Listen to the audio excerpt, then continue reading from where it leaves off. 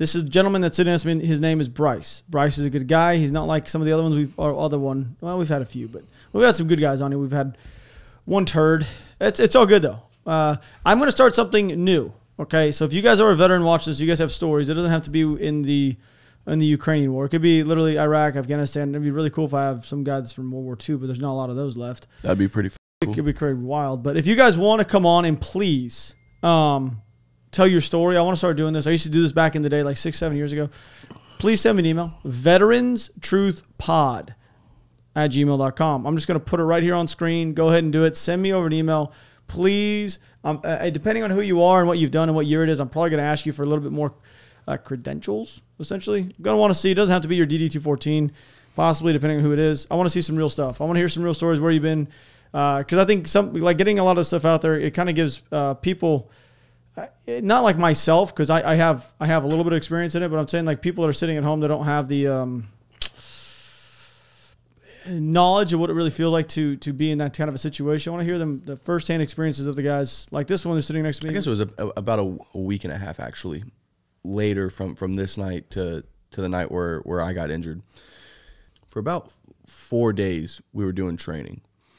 At this time I was kind of like the team leader, the training sergeant, like all this stuff for our team and the Ukrainians that we worked with.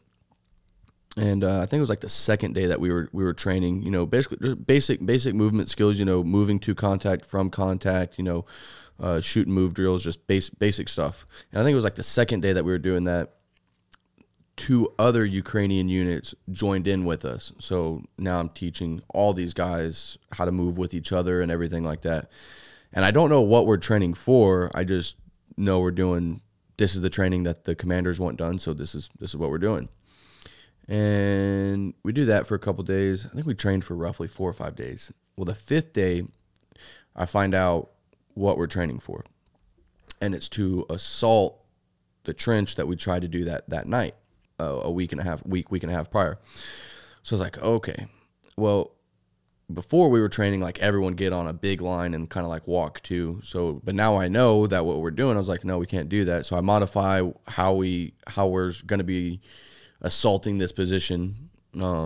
Basically, instead of having 7 or 8 guys in one line, we're going to do 2 groups of 4 and kind of just like come in between each other, because there's a very small walkway on the side of that tree line. We don't want everybody out in this field because there's Russian positions over here, Russian positions over here. We want to try to stay as close to this tree line as possible. So we do some training. Everything's good.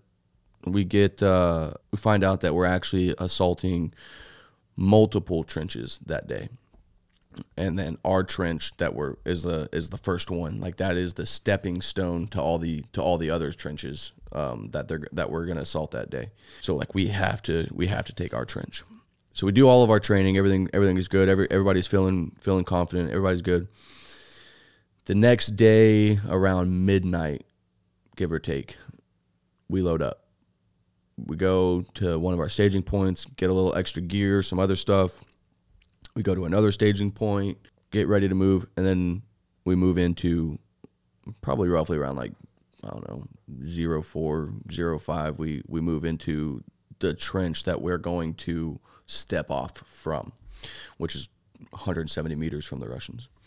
But we're just waiting for sunrise. When sunrise happens, we're going to have two Humvees with 50s pull up next to our position, lay down suppressive fire. And before that, we're supposed to have a tank shoot at that Russian position with a few shots, and then the 50s come in, and then we come in. So sunrise is starting to happen. We hear the tank, boom, starts lighting up. We're like, all right, cool, get ready. We're getting ready to move. And then the 50s move in. The 50s start lighting up, and we get ready to step out of the trench. And again, we've been training for this one Georgian guy. He was supposed to take point. So I step out of the trench and I look at him and I'm like, Davai. He's like, no. Davai. I'm like, I looked at Rusty, and I even said it. It's not on my video that I have on that I've shared, because like there you can see our position and everything like that. So I cropped all that out. But even then I was like, well, I guess I'm going again, or I guess I'm going first again. Drew the short stick twice, which was fine, I guess. But so then we start moving down, and the 50s are still laying down some good suppressive fire. So we're just trying to move quickly but effectively down this tree line, and or quickly and tactfully, I guess the better word. And we get roughly, again, 40-ish meters, 50 meters or whatever, and we start engaging them as we close in the rest of it. So as we're doing that, I forgot to undo my dump pouch. So I go through my magazine, I go to drop it in my dump pouch, and I'm like, So I drop to a knee, and everyone else is supposed to, I see one guy drop to his knee on my side, so I see my guys, they're doing what they're supposed to do, but nobody is assaulting through us like we'd been training. So I'm sitting here trying to undo my dump pouch that didn't want to undo. I'm telling the guys, I'm like, divide, like go. They're not going. Everyone just stopped and took a knee right there, except for one guy. Like he just keeps pushing on. So like I keep yelling at them, like trying to go. They don't go. Finally get my dump pouch open and change my magazine out, start moving again. Make it down a little ways, and then I don't remember why we stopped the second time. We stopped another time for a brief second. I don't remember why. I really don't. I think maybe it was another magazine change or something like that. I don't remember. But again, the guys weren't assaulting through us like they were supposed to do, except for the one guy like way out by himself. And I'm like, like I'm trying to change my magazine out quick so we can go support him. We get up to the position, and as I'm walking up to the position, I see like two Russians like dive into like the trench, like they were standing like here, but then I see them like dive into like a little bunker area. So that's when I called out for the first grenade, threw the grenade in there, and it goes off. And in my head, I'm like, we need to jump in this trench as quick as possible. But we've also been told a lot of stories and rumors that they booby wire or they booby trap their trenches for if there's an assault. So I'm sitting here trying to scan everything and also make sure that there's grenades and rounds going downrange where I just saw the two Russians. That way they don't, because we're all just grouped up right there on the edge of the trench. Like a perfect shooting gallery for if they were to pop out, like perfect shooting gallery for them. So I'm trying to suppress them, but also scan and check everything all at the same time. Finally, I think after like two or three grenades, I assessed that this immediate area that I was at was good for me to jump into. So I jumped into it, and I know there's a small hole to the left, like right at the end of the trench. And at the time, it looked like it was perfect size for like a body to fit into. So I was thinking that, maybe there was a Russian in there. So as soon as I jumped in there, I just dropped one round to like shoot it to the back of that little hole. And I looked in there, and there was nobody in there. So I was like, all right, good. So then I'm walking this trench line, and I can see that it shoots off this way a little bit. So I'm walking down, and Russian trenches are disgusting. They're disgusting. Like Ukrainian trenches, like they smell to a degree, just because you have men living in dirt, right? But like their trenches, like it's a different type of smell. Like it's almost as if like they're like shitting and pissing like wherever, like not a designated area to go to the restroom, but like wherever. And they have like trash everywhere. But so I'm walking down, and I see this little area where they're at, and it's covered by this big black kind of looked like a sleeping bag. It's kind of what it looked like, or a big blanket, or kind of like one of those things, almost a moving carpet, moving blanket. I engage in that little area, pop a few rounds just in case if somebody's standing there or whatever, just on the other side of that curtain. And then my buddy Rusty, he comes around the back side, and to come around the other side of the trench, and he yells out that there's there's a hole over here. So tell him to, you know, to stop. I called for a grenade, grabbed one, prepped it, threw it over in that little area that he was trying to get into. It went off. They start moving up, and eventually they jump down into that trench area. So now he and I are like right just like this, and then angled in right here, because my trench where it was, it didn't just go straight like this. It comes in, and then it turns in like this to where like their little bunker is, but then it like shoots off to the right. So it's not just a straight line. So I guess we're kind of like this, off canted a little bit, but both facing towards the little bunker area. At this point, like there's a little, the tarp had moved over a little bit to where like there was probably yay room for me to just lob grenades to the back of the trench. So I'm sitting there just chunking a few grenades. Rusty tells me, he's like, hey, there's a shooting port right here. I was like, all right, hold off, because like I don't want him to get in front of it to drop a grenade or anything like that, because that exposes the living mess out of him. So if we can get these guys to surrender this way, makes more sense than exposing him. So I'm telling the Ukrainian that was right behind me, who was also our medic, he spoke 50-50 English, very broken. I'm like, tell them to surrender. And he's like, what? I was like, tell them to surrender. Tell them to come out, surrender. Like, let's go. So he yells out for him a few times. Also, if you ever hear the word pit, oh man, I'm gonna butcher it. Pitity. Basically, it means faggot. Like they don't call Russians, they call them faggots. So even when he's calling out to them like surrender, he's like, hey faggots, like come out. So he yells at them to surrender. They don't.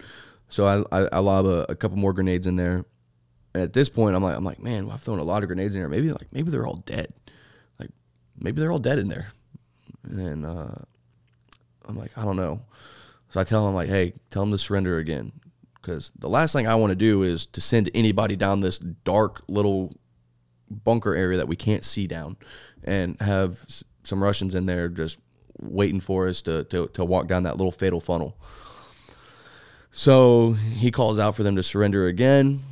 They don't. So I think I lobbed like 2 more grenades in there.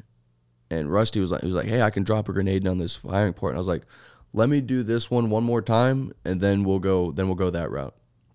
So that's when I threw my grenade. It blows up, and I poke my head back in just to assess the situation and see if that blanket had moved anymore or anything, kind of just assess. And that's when I just see this at face level right there at the door, just past the door, this big old light and dirt and debris and everything like that hit me in my face. And at first I was like, did I just walk into my own grenade? Like, that's literally what I thought. I was like, I just walked into my own grenade. And then I was like, no, my grenade went off. I watched it go off, and then I took a step. And then I look down at myself, and I see blood coming from my left shoulder. And I look at it, and I was like, okay, it's just a little bit of blood. It's not, femoral. There's not a crazy amount of blood or anything like that. And the next thing that came to my mind was they're trying to assault out of their bunker. Like they just launched a grenade at me, and they're about to come out. So I immediately just poke back in, and I start shooting, and then all of a sudden my eye, like from the top all the way down, just started trickling blood. Like the best way I describe it, and the way like it came to my mind, like at the time, was like 007, like blood. Mm. But that's literally what it was like. And then all of a sudden it was like looking through a bag of blood. Like if you were to like hold like a big bag of blood like up to the sunlight, that's what it was like. It wasn't black. I could see red. It was just like I was looking through blood. My left eye was still good. I realized that they're not assaulting out or anything like that. And with not having an eye, I was like, I'm no longer combat effective. I need to back out. So I yell at Rusty. I was like, hey, I'm hit. I got to back out. So I back out, get out of the trench, and I start walking down to where we started off from. And at this time, like, I thought my GoPro was still working. So as I'm walking, you know, the 170 meters back, I'm sitting there like, you know, I'm like, okay, I got my fingers are good, my hands are good, you know, doing this. I'm walking, I'm like, I can talk, I can think, I can breathe fine. I was like, I taste a little bit of blood, so I spat, and I was like, there's not a lot of blood, so maybe one of my teeth are, you know, slightly cracked or, you know, moved around in my mouth from the blast or whatever. And the whole time, like, I'm just like talking to my camera the whole time. Well, come to find out, my camera's blown up, and I'm just talking to myself as I walk back. But yeah, make it back to our friendly trench, and as I'm walking back, I know there's not a medic there, so I'm just yelling, you know, American. That way they don't start shooting, thinking it's a Russian, like storming their position or something. And they look at me, and I look like, you know, the picture I sent you, like all dirt all over my face with blood coming down of it, and like they looked like they just saw a ghost. Like that's what their facial expressions were. So they tell me to sit down. And they don't speak any English, so I'm speaking to them in broken Ukrainian, and I start reaching for my IFAK to grab just a you know, just some type of compression bandage to throw over my eye, because I can't see my eye. I don't know how bad it is. I don't know how much blood is coming out or anything.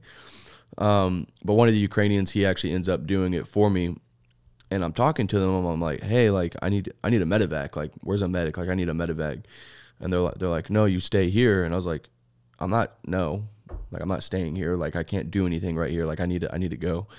And they're like, no, you stay here. And I was like, yeah, I'm not staying here. So I ended up grabbing my rifle, and walking back the kilometer from where our original, like, staging step off point was, like way in the rear. And like, I think like another like 800 meters behind that was like a little medical tent or whatever.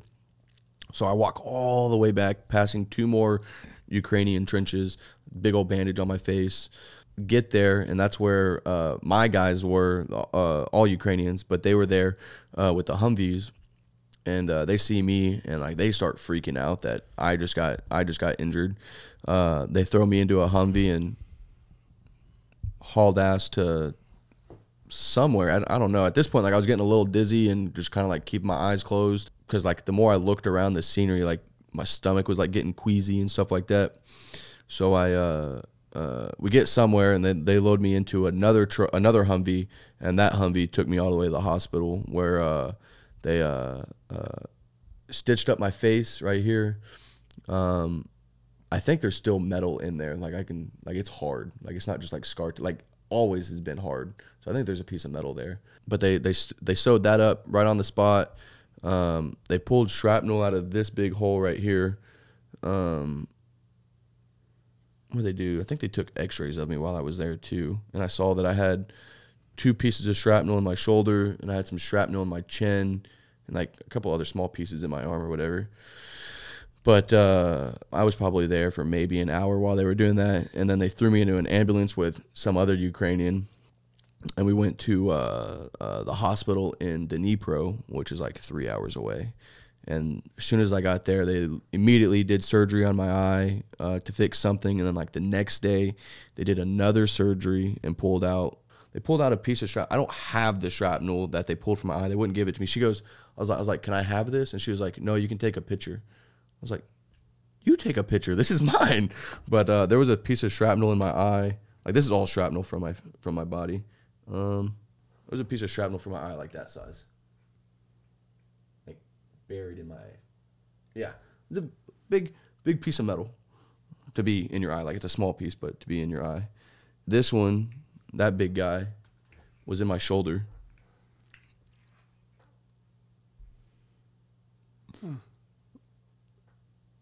It's probably not too healthy. No, that's why I decided to take it out. Yeah. No, they pulled it out. But then, so I was in Dnipro for a couple weeks, and the whole time, like in my lip, I was like, man, this hurts. I was like, maybe my lip is cut or something like that. And look in the mirror one day, I like flip my lip up, and I see like this black sliver, a piece of shrapnel like in my lip. So I pulled that out. Which one was it? I think this little scar right here. There, I think it was right there. I don't know, one of these, or maybe that one. It was that one for sure. I was laying in my rack one night, and I rolled over, and I felt the blankets like snag my arm, and I thought it snagged the bandage from this other shrapnel hole. So like I put my hand on it to like smooth the bandage back out, and I felt like what then I thought was like a scab like peeling.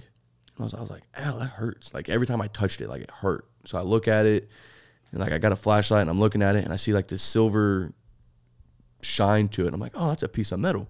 So I pull this piece of metal out of my arm, and actually the last piece of shrapnel I pulled out of my body was like a week and a half ago, and it was in my chin.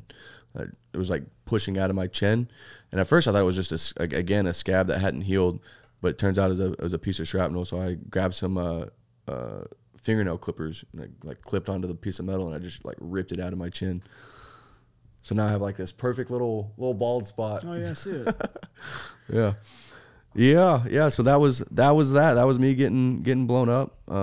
Ended up I was working with an NGO to try to get some equipment for our unit, some like MBGs and stuff like that, and like they knew some people, or to get us equipment.